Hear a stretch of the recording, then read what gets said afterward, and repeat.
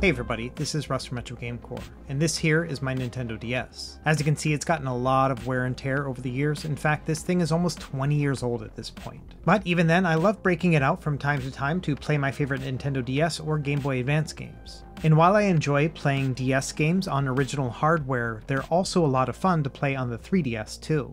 And so in this video here, I'm going to show you how to play every Nintendo DS game on a 3DS, and I'm going to show you a few tips and tricks along the way. So if you've already been playing DS games on your 3DS, there might be something new to learn right here. Now, to unlock the full potential of playing DS games on a 3DS, you're going to want to have a modded console. And that's because we're going to be using apps like Twilight Menu here to actually accomplish this task. And I've already made a video about how to mod your 3DS, and so this is a continuation of that original idea. Either way, I think you'll be surprised at how easy it is to get DS games playing on a 3DS, and once you have it set up, it's going to be a lot of fun. And so without any further delay, let's go ahead and jump in.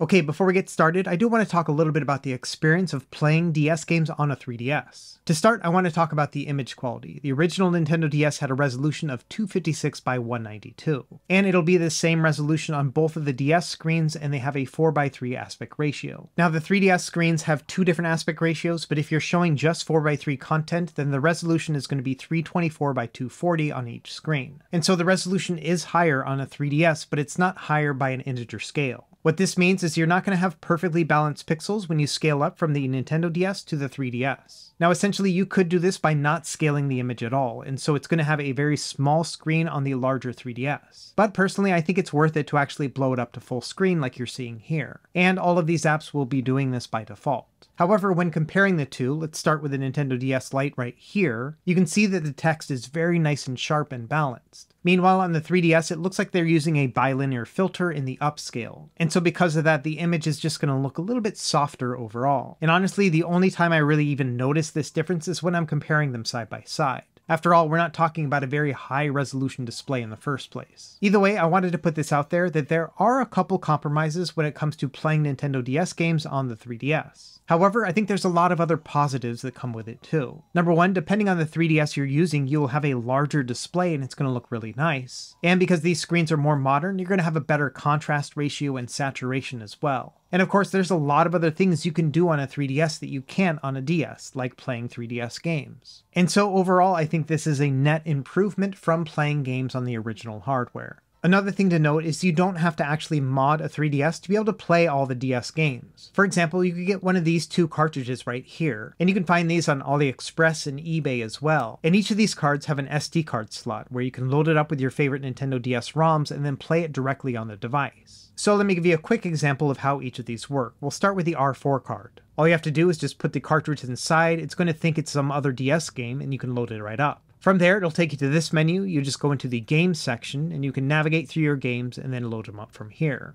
And really, that's all there is to this process. And so as you can imagine, this is a pretty easy solution if you don't want to mod your 3DS. And I'm not really sure what the hotkeys are to exit out of a game. All I do is I just mash on the shoulder and face buttons and it always brings me back to the main menu. Either way, yes, this is how the R4 card works. Now this other one is called like the 208-in-1 or something else like that. And it's essentially the exact same process. So you'd add the cart to the slot here, and then it'll pop up as being a DS game. For me, it's a SpongeBob game. From there, when you open up that game, it's going to bring you to this menu right here. And I should note that these have the ability to play old school game ROMs, but I wouldn't recommend playing them on this. Instead, I'm working on a guide to play retro games on a 3DS, and so that'll be out soon. Either way, same process here. We can go into the DS menu and then pick our game and then launch it from here. And as the name implies, this one comes preloaded with 208 different games, but if your favorite ROMs aren't on there, you can always add your own. And to exit out of a game, same process, just mash on all the buttons and it'll take you back to the menu. And so those are the options if you don't want to jailbreak your 3DS. But for the rest of the video, I'm going to assume that you've already modded your device. As I mentioned in my video, I recommend going through the written guide more than anything, and I'll leave a link to my website in the video description, which will have all the pertinent links that you need. So if you haven't already hacked your 3DS, go ahead and do that first and then come back here. Don't worry, I'll wait for you. And so now, assuming you've gone through that website to hack your DS, you should have the Universal Updater app on your home screen. And this is basically an app store, so let's go ahead and open this one up. And once you're in the main menu, you want to find the app right here called Twilight Menu++. Once you've highlighted that app, go and press the A button, and that'll give you a couple options when it comes to downloading the app. and we're just going to do the top one right here. After that, it'll take a minute or two to download the app. You can just kind of kick back and let it do its thing. And once that's done, you can close out of the app and you should get a notification that you have a new app on your home screen. And surprise, surprise, it is Twilight Menu++. So let's go ahead and open up our app right here. On the first screen here, you can choose your language. I'm just going to stick with the system language, which is English. And then once you press A, it's going to ask you to pick your region. I'm going to go with USA. After that, it's going to give you the Nintendo DSi logo. Just go ahead and tap on the touchscreen, and then you'll get the Twilight Menu logo. You can tap on this one too. And when you open up that first time, it will prepare some files like the music as you see here. So it might take a little bit longer to launch that first time. From there, it'll take you into a file browser where it expects you to find your Nintendo DS ROMs. But of course, we haven't loaded up any of our games yet, so let's do that next. We're going to close out of the app and then also turn off the Nintendo 3DS. From there, I'm going to extract my SD card and put it into my computer. Now here on my computer, I have two different windows open. The one on the left is my ROM library, so that has all my Nintendo DS games right here. And then the window on the right is my root directory of my SD card. And if you look, I already have a folder named ROMs. I'm not sure if that was created by actually opening up Twilight Menu or some other app I was playing around with, but if you don't already have a place to put your Nintendo DS ROMs, you can just go ahead and make a folder right here. For me, I'm just going to use the one that was already pre-made. I'm going to open it up here and you can see there is an NDS folder. And so that's where I'm going to place all of my ROMs. Now it doesn't really matter how many games you put on here. You can put 1, 20, or 100. It really doesn't matter. And for this example, I'm just going to move over about 40 of them altogether. Now, if you don't have a bunch of Nintendo DS ROMs, but you have your original cartridges, we can use those too. And so let me show you real quick how to set up that process. We're going to use Mario Kart DS here as an example. And again, we're going to need to have a modded 3DS to do this process. To get started, go ahead and put the DS game into your 3DS, and then hold on the start button while pressing the power button. That's going to bring you into an app called God Mode 9. And once you're inside, you want to scroll down to the 8th line, which is called Game Cart. And once you're there, go ahead and press the A button. This will bring up a menu of all the different files that are inside the cartridge. And the one we're most interested in right now is the one that says NDS. It's the top one here. So go ahead and press the A button. You should see the name of your game up top, and then down below you have a bunch of different menu options. And some of these can get really complicated. All we have to do right here is just go to the bottom one. It says copy to 0/GM9/out. And once you're there, just go ahead and press the A button and it's going to grab that file and then move it onto your SD card. And this usually takes about less than a minute altogether per game. And once you've got a confirmation that everything's moved over, go ahead and press the A button to continue, and then we can turn off our 3DS. To do that, we can hold on to the R button and then press the Start button. And once the DS is off, we can take out our SD card and put it back into our computer.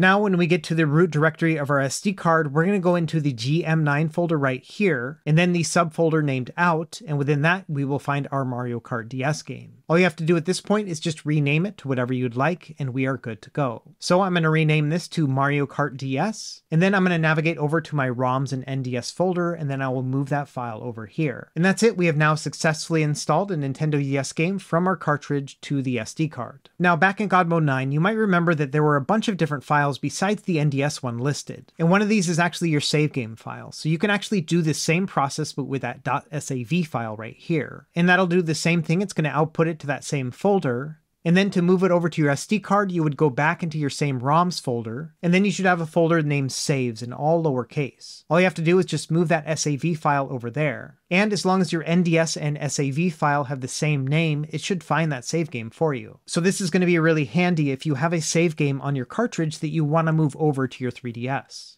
Either way, once you've loaded up your SD card with a bunch of NDS files, we're ready to actually start playing.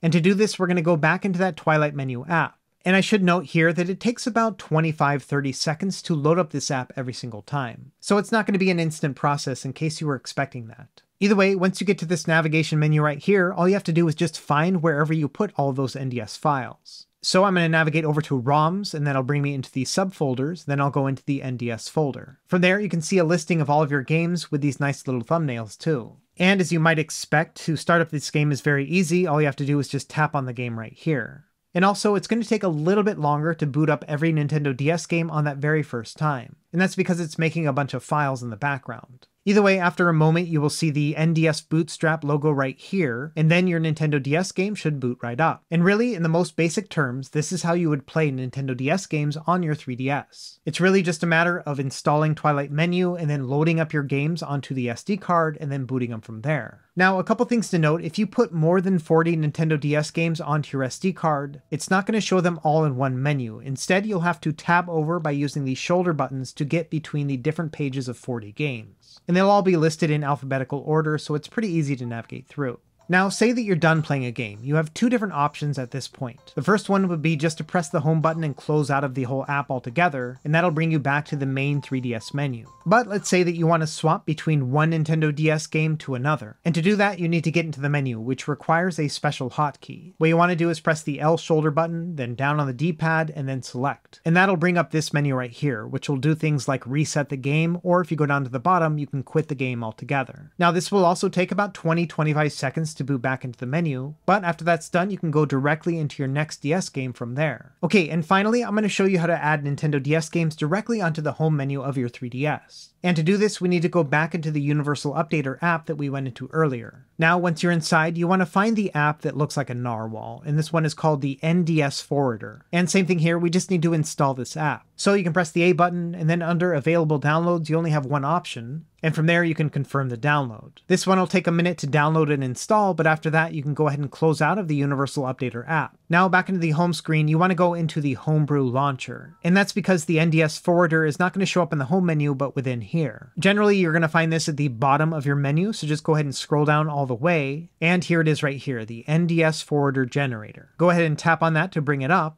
Now the first option is going to say install all NDS. This actually doesn't work properly, so I would not recommend trying this. Instead, we're going to install them one by one using the File Explorer. And so same process here, we need to go into our ROMs folder, and then again into our NDS folder, and here are all of our games. And installing these is super easy. All you have to do is just pick your game, press A, and then follow the prompts. However, before you start installing every single game that you own, using this method, you're going to be limited to only 40 games in the home menu. So really, I would recommend using this for just your very favorite Nintendo DS games. So for my choice in this example, I'm going to pick this game right here called Zookeeper. This is a game I've loved since back in the day. In fact, it's probably one of my most played Nintendo DS games of all time. So I think this one is very much so worthy of putting on my 3DS home screen. So go ahead and press the A button to confirm that you want to install it, and then it'll say installation complete. From there, you can back out of the app, and then once you get into the home menu, it'll say that new software has been added. So let's go ahead and check out our present, and surprise, surprise, it is Zookeeper. And here we go. All you have to do is just tap on the icon right here, and it'll boot directly into the game. And it's still going to take a while to boot up each of these games. It's really just bypassing that Twilight Menu navigation part. And so I would still expect it to take about 25 seconds altogether. But after that, here we are. We're in Zookeeper for the Nintendo DS. And if you haven't tried out this game before, I would totally recommend it. At a very surface level, this is basically a match 3 game, but there are two components that I really like about it. The first one here is a quota system. If you look at the top screen, it shows you all the different animals that you can match, and then it gives you a quota number. And so you have to match all these animals to reach that quota or higher. And once all of your animals have met the quota, you can move on to the next level. And as you level up, it's going to give you a higher quota, and so it gets harder and harder as you go. On top of that, this game has a very loose gravitational system, which means that as the tiles are falling down, you can move other ones as it's going. And so if you get really fast at this game, you can build up a bunch of combos to get really high scores. And so back in the day, my wife and I used to compete with this game and see who could get the highest score. And of course, she was way better than me, but all the same, it was a fun challenge. So yes, if you're looking for a kind of simple puzzle game that gets really hectic at the end, then I would recommend Zookeeper. It's a lot of fun. Now let's say you want to have more than 40 Nintendo DS games on your home screen. Well, there is a method to that, but it's a little bit more advanced. And so instead, I'm just going to leave a link to this in my written guide so you can follow it yourself. It's really not that complicated. You just have to install some apps on a computer and then go through the process from there. So it's a little bit more involved, but if you do want to have lots of DS games on your home screen, this is what I would recommend. Now personally, I enjoy having the limitation of only 40 Nintendo DS games on my home screen, because that means I'm going to keep a more trimmed collection of my very favorite games. Either way, the options are there, and I'll have that linked in my written guide.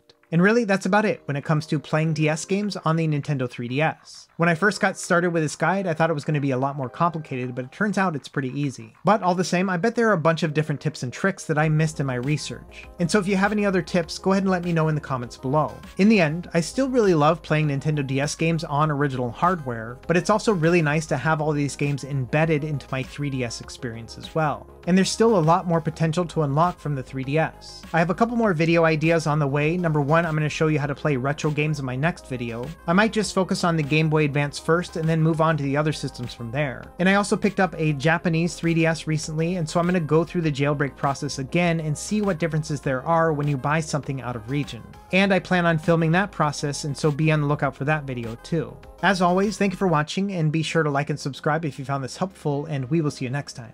Happy gaming.